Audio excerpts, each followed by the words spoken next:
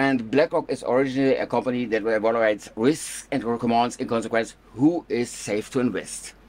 This thing became Larry's thing because he tanked $100 million of the first box in 1986. But now BlackRock uses an artificial intelligence instead of Larry's, so there's progress. And this AI is called Aladdin, like Aladdin's in the 40 robbers fitting, and which uses all the information that BlackRock gets its hand on, as its employees work in different governments, several payment companies. For example, they bought PayPal, they are somehow in MasterCard, and I think 7% of Pfizer. And in the military complex, industrial complex, they own Lockheed. That's why they have almost as good as an environmental index like Sri Lanka. And they, in France, where I'm living, they have, for example, bought the BNP Bank, which owns the bank where I am, and my internet provider bought also into that. And there's also a nice video about the big, for me, and about the laws that are like in the spirit of Klaus Schwab. But those two videos, I think, are only in French because I don't have so much time, because I do all of this without any financial support, only to anger the establishment.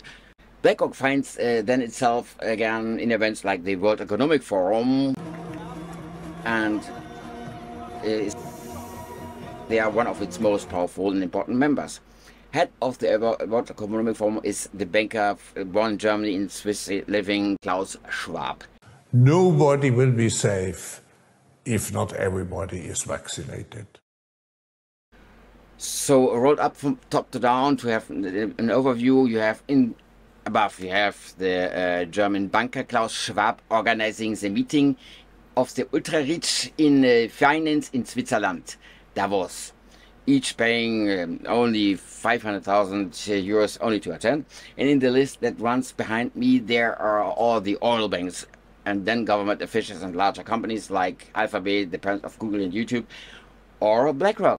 Ironically, BlackRock was entrusted with the 2008 bank bailout, with BlackRock also having some extensive responsibility for the 2008 collapse, as BlackRock simply had all the information what was going on, but simply